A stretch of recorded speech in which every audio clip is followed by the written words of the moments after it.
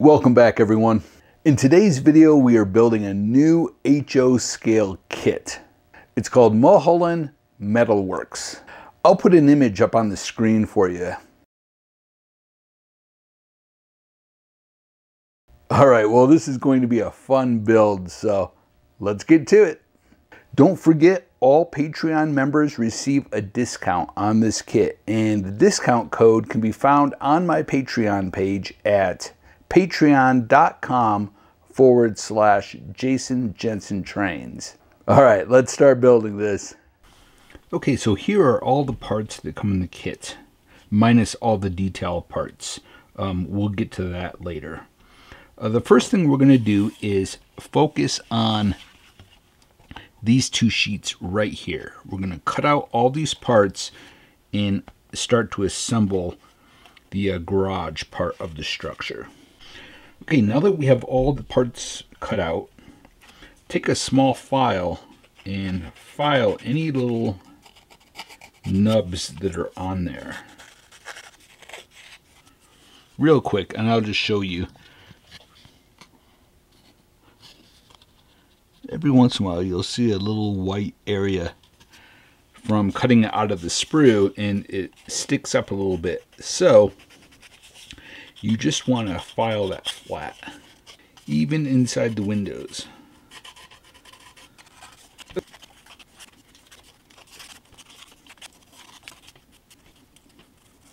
Now, if you have a round file,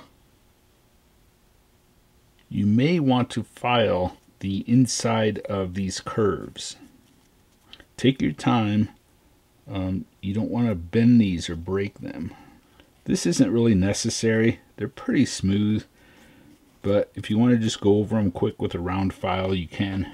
Okay, now we'll start to assemble our walls. Okay, we'll start with this wall right here, and then let's see which one fits. Yeah, that goes right there. And you'll see this one is the opposite, so it has to go on this side. Okay, so we'll use our 1, 2, 3 block to make sure it's nice and square. I'll put a link in the description so that you can get these. And I'm just using full strength Elmer's glue. Okay, we'll just set that to the side, and we'll glue this one. Now this one, you have to imagine it goes back here and that goes there. So we're going to glue this corner right here. Okay, I just put glue on each end, and now we're going to glue these together.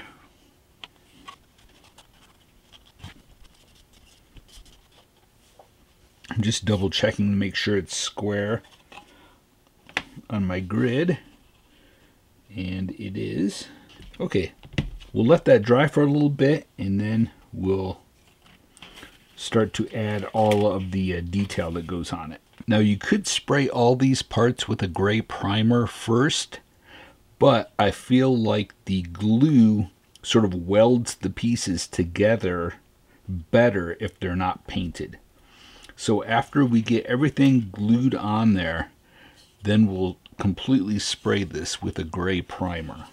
Okay, so we want to glue these on next, and they go on the end. Now, when you put glue on these, you may want to take a paintbrush if you want and smear the glue, or just take your finger. But you want that glue to be evenly spread. You want the piece completely covered. And again, try to get it even.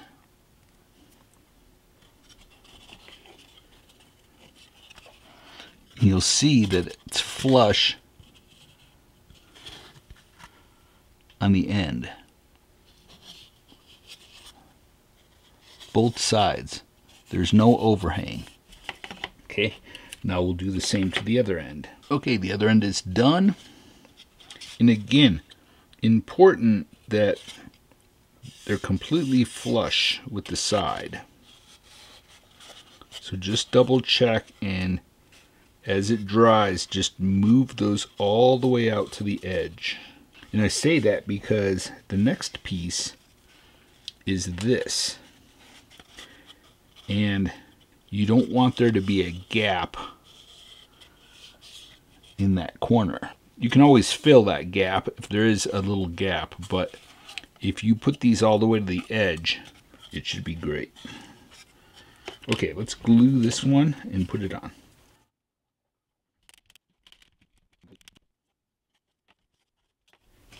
Now if you want to, take your glue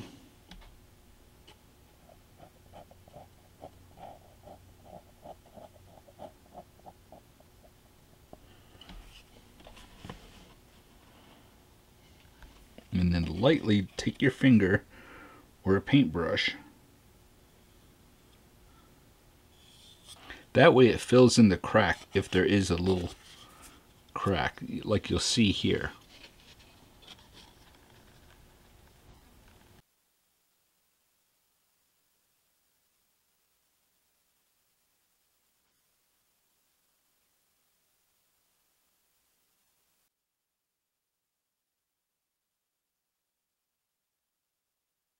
Okay, the gray primer is all done.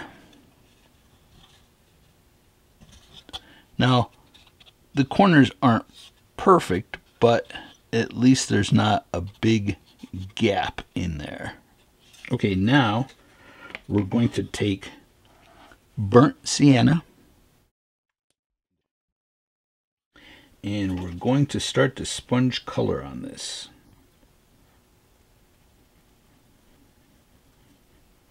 I'm going to do less at the bottom, like the paint is chipping off. Now we're going to have to take a brush and get into the corners.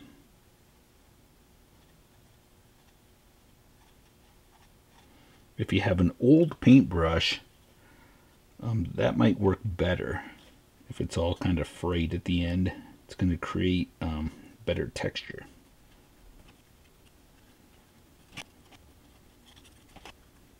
Now don't worry if you feel like you're getting too much paint on there, because you can always go back in. We're going to take a gray, slate gray, and we'll do some sponging on the edges to make it look like it's chipped off on the edges and corners.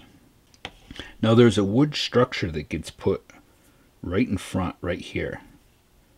But this area right here is a good area to practice. Don't forget to rotate your sponge or rotate the building so you don't get a pattern on it. Alright, we'll just keep working our way around, and then once we reach the end here, we can look at the sides and see if we want to add more here and there. If there's area where you feel like maybe there's too much gray showing through,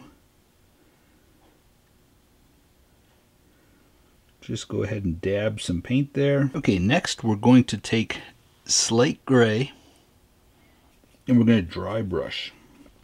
So first, let's hit the corners.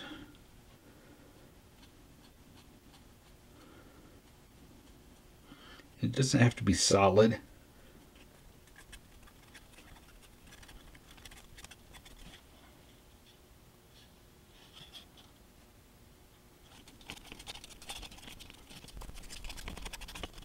Now if you want to, you can take a clean sponge, dip it in your slate gray.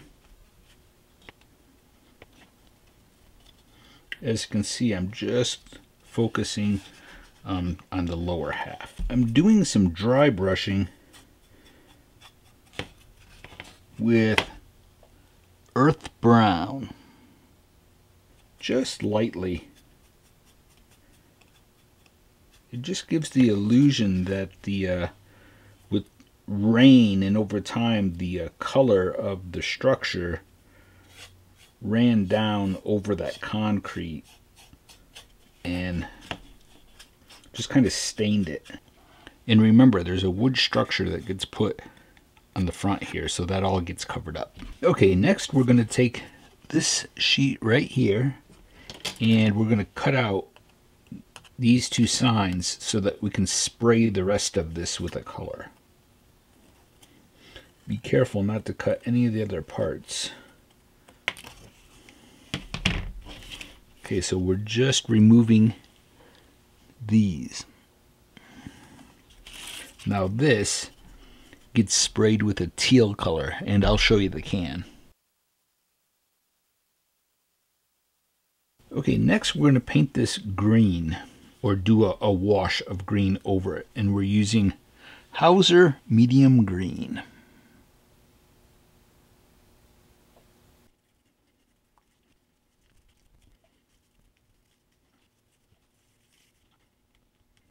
Okay, I painted a darker green over the top of these, just on the top part, because this gets put over the top of it like that.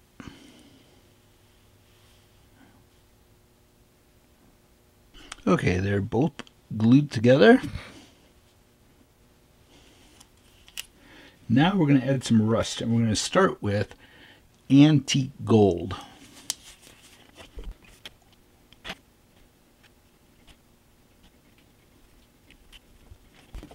Now we'll switch to bittersweet chocolate.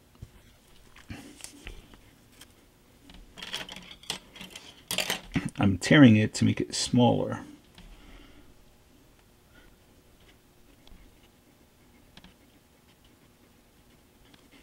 Okay, we'll let that dry, and then I want to do some streaks of burnt sienna.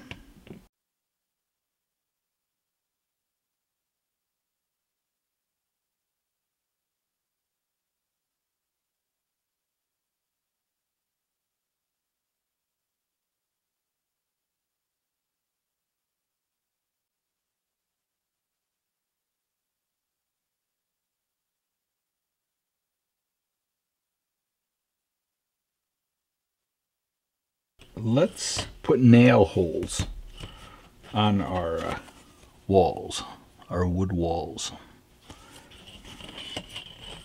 So first, let's mark where we want them.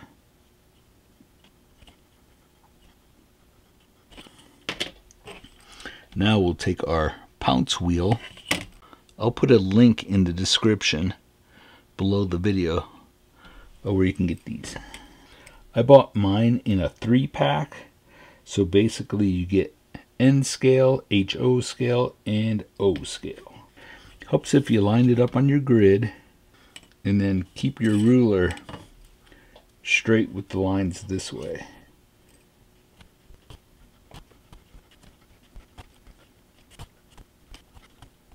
Okay, we've got our walls cut out. Now let's add bracing. Okay, so on the small wall with the window in the center, I put the bracing on both sides all the way to the edge.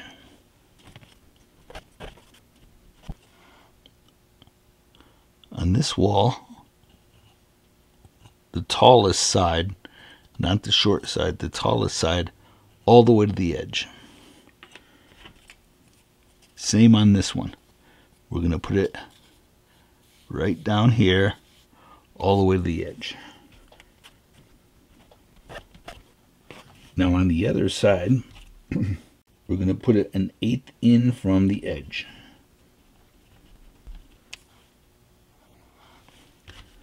So I just use one as a guide, and okay, we'll do the same on this one. Now we have a piece left over, so let's put that right next to the door, in between the door and the window. I'm going to cut some lines in these before I stain it to make it look like some of the boards have been replaced. Okay, now we can stain it, And I'm using Murky Brown from Best. The website is right there.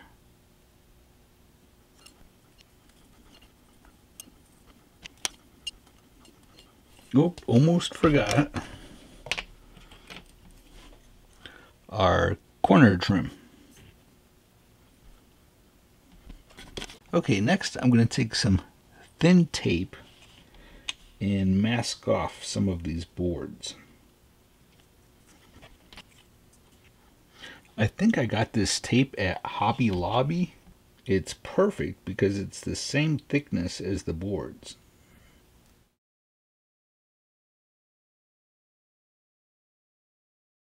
Okay, now we're going to use light buttermilk. And first, we're going to do a combination of sponge and brush.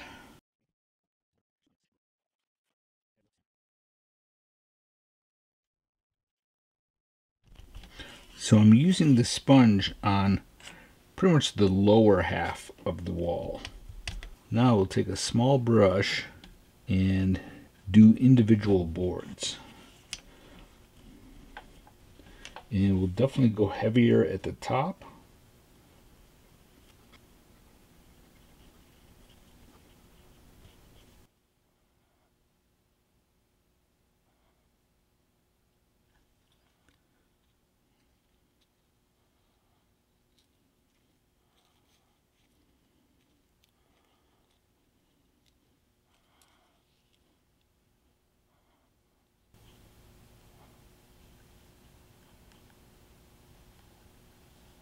We forgot to paint our, I'm going to spray it with the teal and then brush the Hauser medium green over it so that it matches the doors and windows.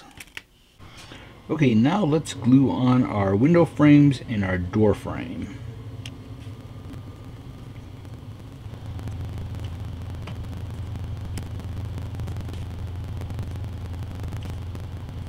Now we'll take the Hauser medium green and paint the inside of the window frames and the door frame, just so that bare wood's not showing. Did some light dry brushing with a light green called Aloe.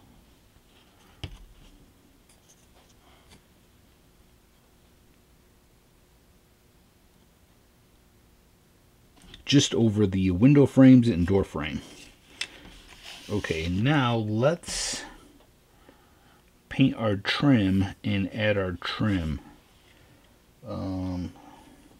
We need Hauser medium green. We'll brush that over it, and then after we get it glued on, we can hit the edges of it with the Aloe.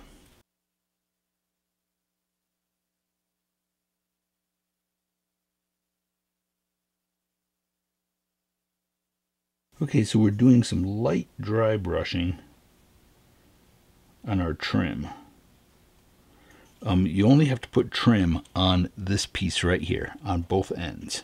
So we're going over the edges and then a little heavier towards the bottom.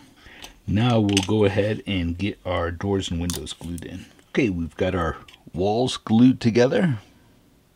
We've got our door put in. I haven't put the windows in yet because I'm going to have those open. I did put this one in. And let's paint a window shade on that door. Let's take desert sand.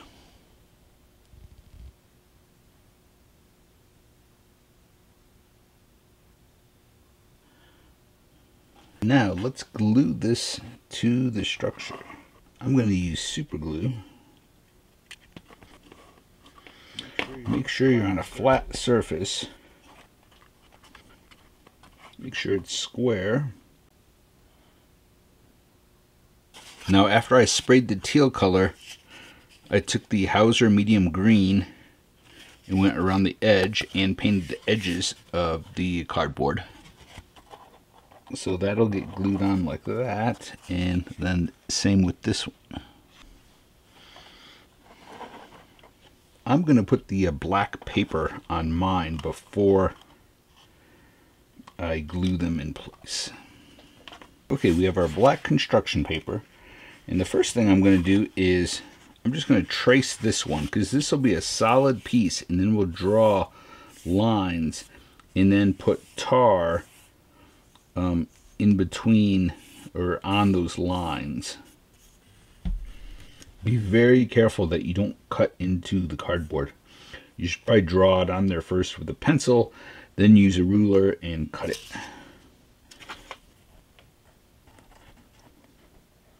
Now if you have a spray adhesive, that would probably be the best. Just spray this and then put that on there.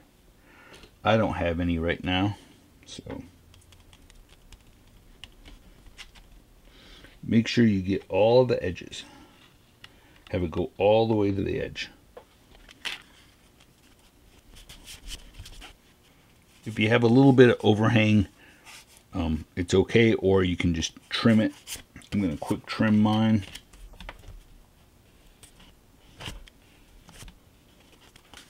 Okay, we'll let this dry. Let's see. Let's put our weights on it, our 1, 2, 3 blocks. Okay, while that's drying, let's put tar paper on this. Sometimes I already have some cut, but I don't. I've ran out. I have one piece. I'll use this as a patch because you'll see I sprayed it with a gray. I just used the gray primer. We'll use that as a guide for how thick they are.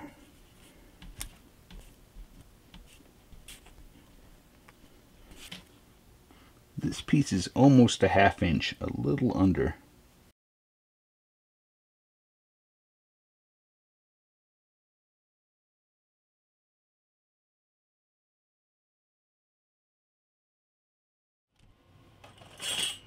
Now we'll take some sandpaper.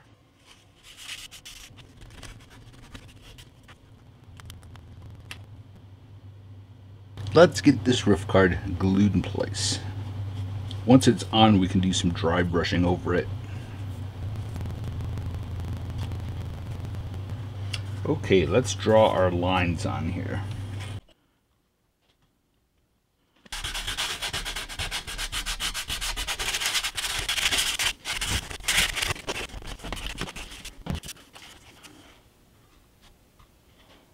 Now let's do some dry brushing. Okay, we'll use slate gray, and let's mix a little bit of neutral gray in with it.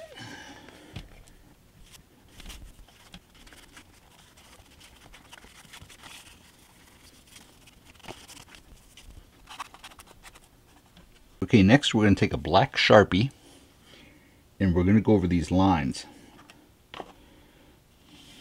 And the trick is to not use a ruler. You don't want them to be nice and clean and straight.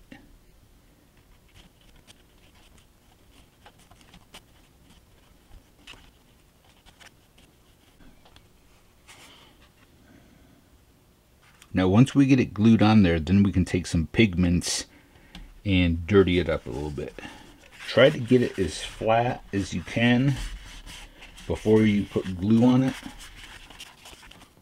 I was wondering about a support piece in the center. You can add strip wood if you wanted to. You could put two beams going across. Now quick before that dries, I'm going to add a little bit of super glue. 4 corners in the middle.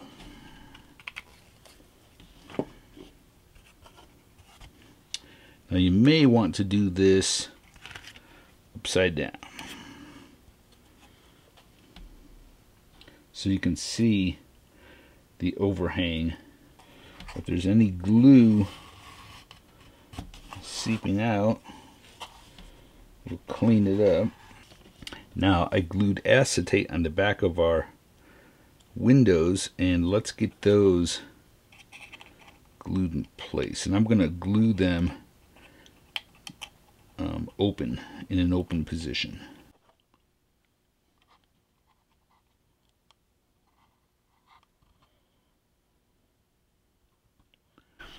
I just glued the vent onto a black piece of construction paper and then rusted the edges. Now I'm just going to glue that onto the front here. You could just paint a square behind it black if you wanted to. Make sure you put your glue all the way to the edge, all around it, so that it doesn't curl and lift up. Okay, next we're going to add some weathering, and we're using pigments from Ammo. One is called City Dark Dust and Winter Soil. First, I'm going to lay down a paper towel.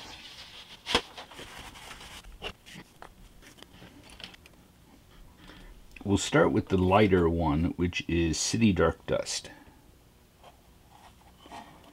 And we'll start on the wood structure.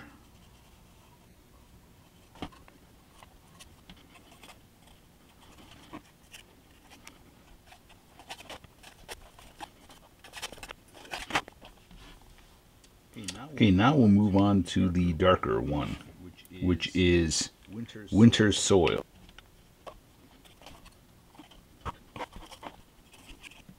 Okay, I went ahead and painted all of the detail parts and glued them on, and let me go over it quick with you. Everything that you see is included in the kit.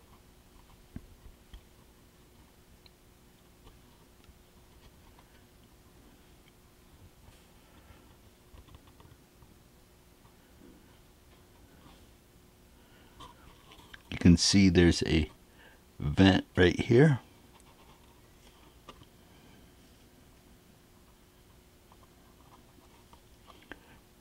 Two roof vents and a smokestack. Give you a better look at the smokestack.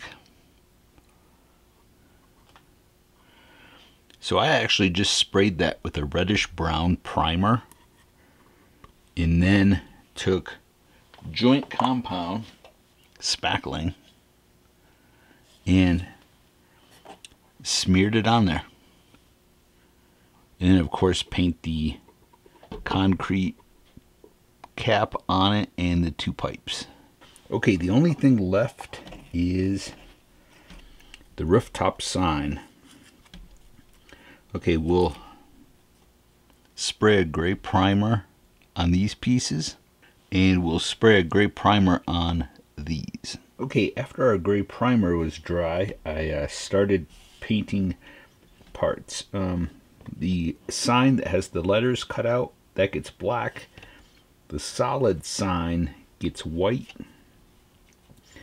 And now let's glue these together. So what's the best way to do this? Take this piece and we're going to lay it down with the V like this. Okay, then we may have to file some of these. So you have this shape. This part here that slants back, that gets glued to each one of the posts on there. And just line up the top. Let me glue these and then I'll show you. I should have filed these before I painted them, but that's okay. We'll just quick make sure they're smooth so it's a good gluing surface. So this is actually the back of it.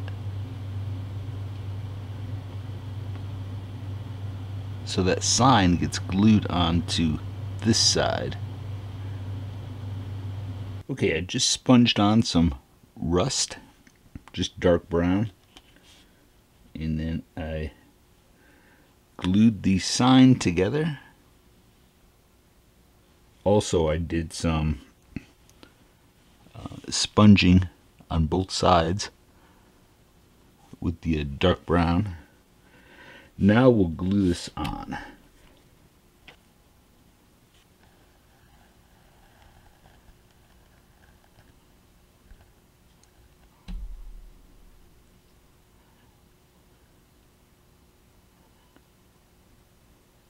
Okay, the sign is on. And I put the little meter on the side.